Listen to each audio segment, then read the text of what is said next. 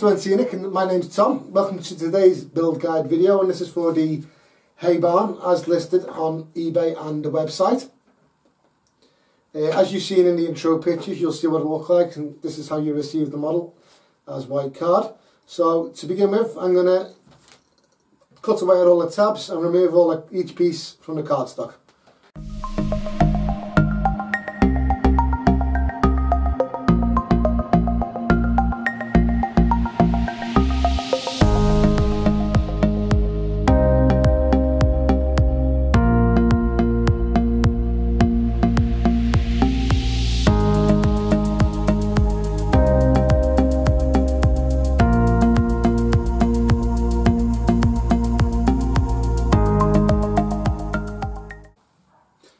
Okay, so I've got all the pieces cut out of the cardstock now.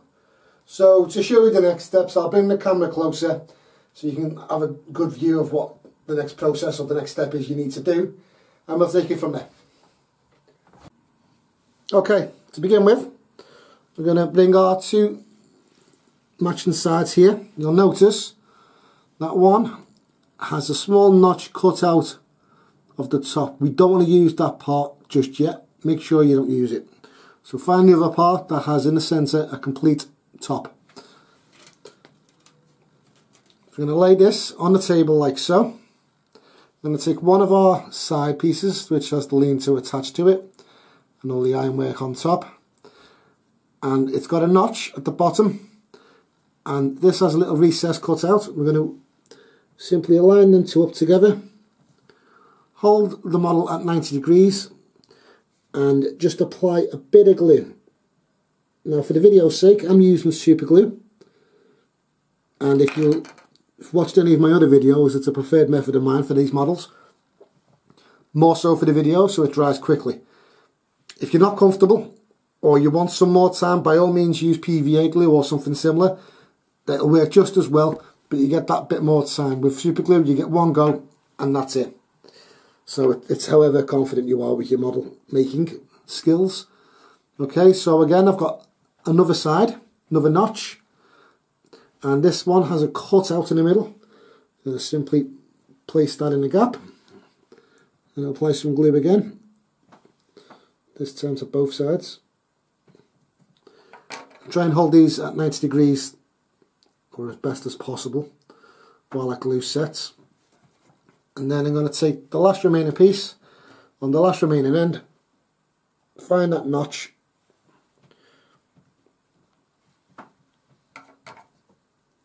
and then I just apply some glue again.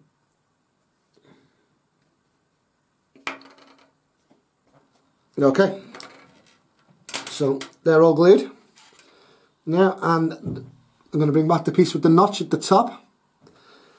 And this is going to line up on the opposite sides, again with the same notches we've got on this side, but now on this side. But that top notch is going to slide up into those roof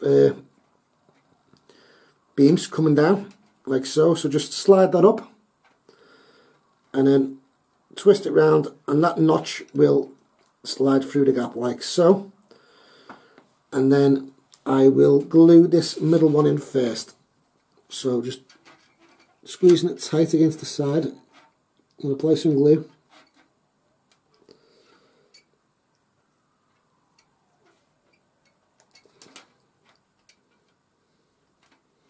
Okay, so that's all nice and flush. And then I'm going to work on this notch here. So I'm going to bring them together. Squeeze them together with my fingers. I'm going to start at the top, work my way down to the bottom. Okay, and then I'm going to start on the other side. Same process, bring them together. Some glue at the top.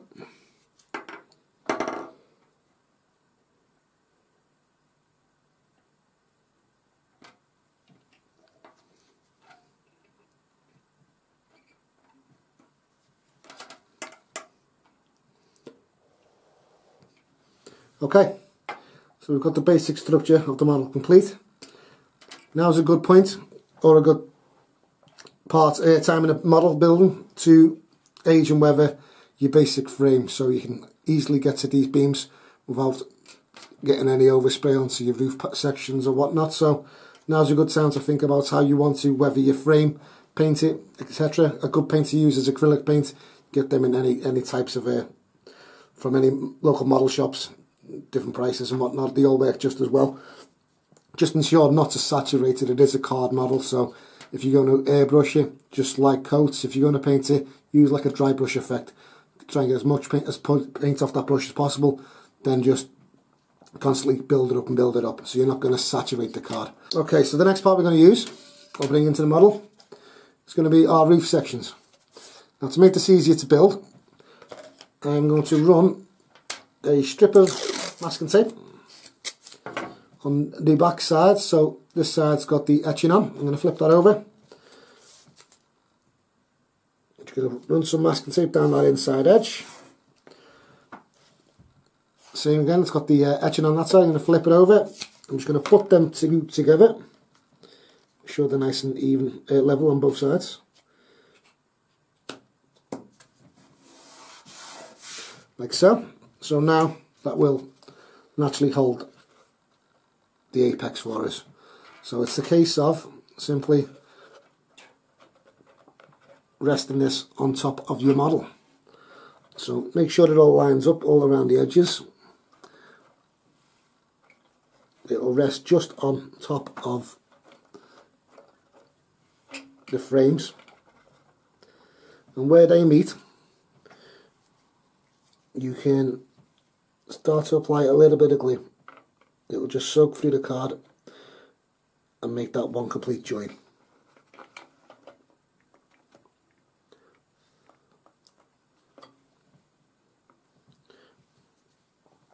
Okay, and then I'm only doing one half for now, so I'm just going to flip it round and do the other side to the model.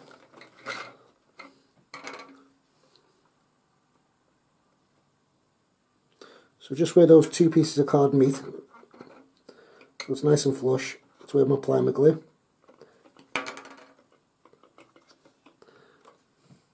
So you can see there it's nice and flush, and I just dab the glue on the edge and it soaks into the card and will stick in. Okay, and then for the side frame, it's still a bit loose, so I'm just going to run some glue on that edges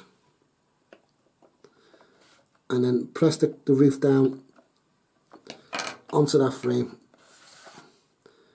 and it will glue for us. Like so. Okay, so we've still got this half the model which is still flapping about, so we need to do the same process for that side. So I'll try and get this on camera for you. So I'm just lining up the front so it's nice and flush. When I'm happy, I'm applying a bit of pressure with my finger to keep it in place, and then I'm just applying some glue to the front edge.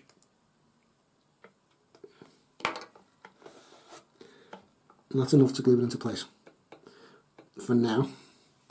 Okay, so I'm going to flip it round, do the same process. I'm going to bring that frame so it's nice and flush. So that's a good finish there. Just apply a few dabs of glue into that card.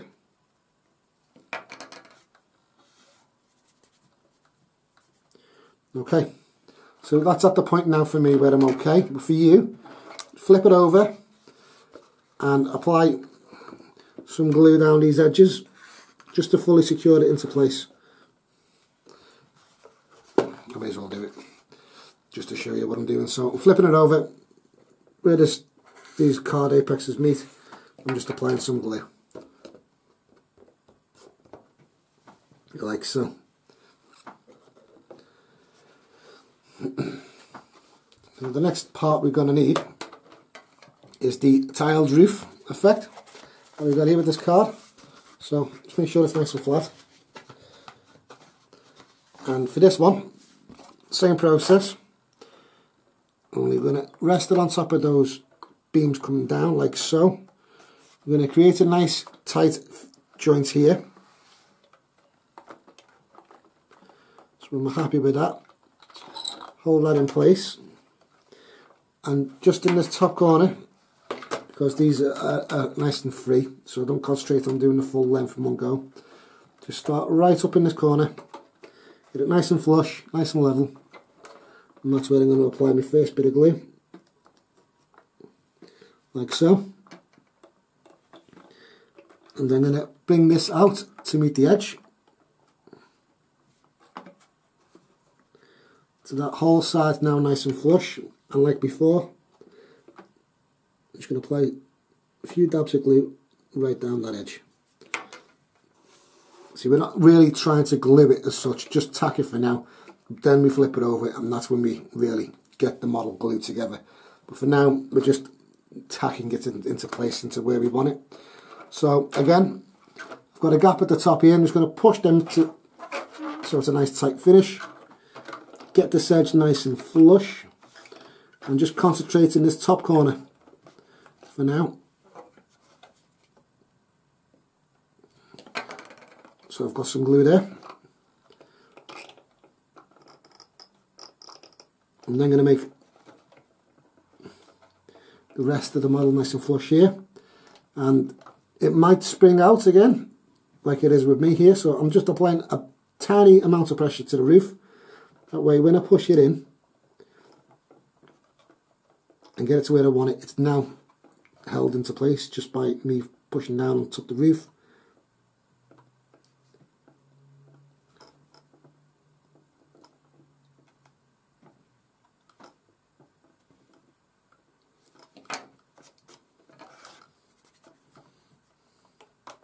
Okay, so I'm just going to apply a bit of glue in the centre here where these two join.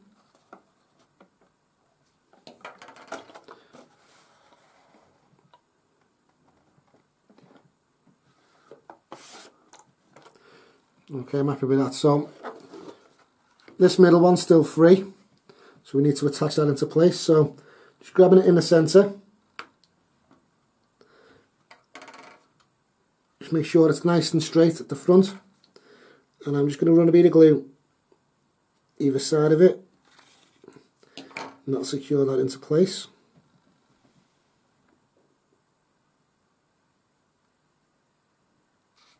Like so. So I'll just go down all these edges now with some PVA glue or whatever glue you're using, and really secure these edges to ensure that the model's structurally sound. And that's it for the build really. So the only other parts we need to do is our detailing work, the finishing edges. So I'm going to start with the roof cover, but this will cover the gap in the top. So that's going to be glued on top like so. So the way I do this, I'm going to take the strip. Obviously this would be painted up for yourselves first. I'm going to take the side that's not painted in your case. And I'm just going to hold it at one end and just pull the other end when it starts to grab, and that will ensure it's nice and straight. I've only glued halfway, so this side is still unglued. So I'm just going to apply some glue to the roof edge now.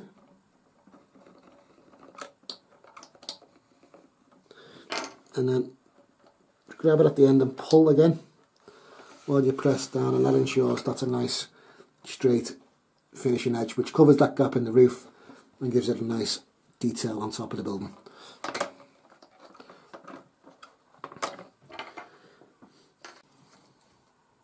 Okay, so the remaining parts are the cladding parts and the front fence for the barn side to the lean-to. So where this model meets here, where these faces meet, this is where we're going to apply our cladding. So it'll just fit just below where those cutouts are.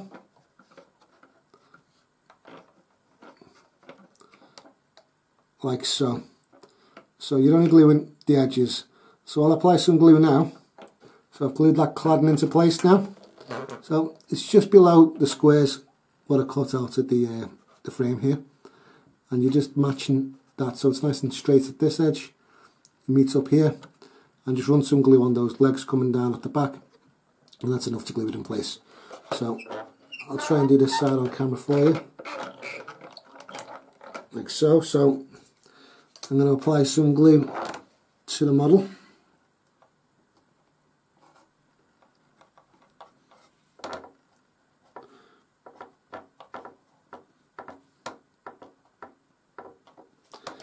A little bit cack-handed here, but just get it nice and flush.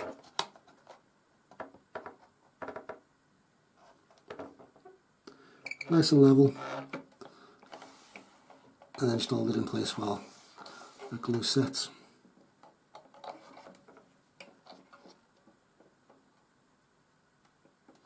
Like so.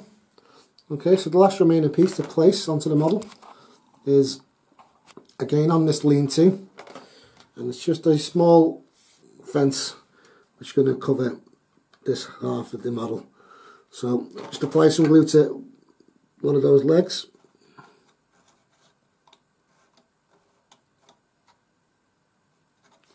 like so, and to ensure that this piece is nice and flush, it's not going past the leg. And then I'm going to repeat the process on this end of the model. Get them legs nice and flush, like so. And the last one to do is just that middle one. So just apply a bit of glue, push that fence back so it's nice and flush. Just give that a squeeze so it sets.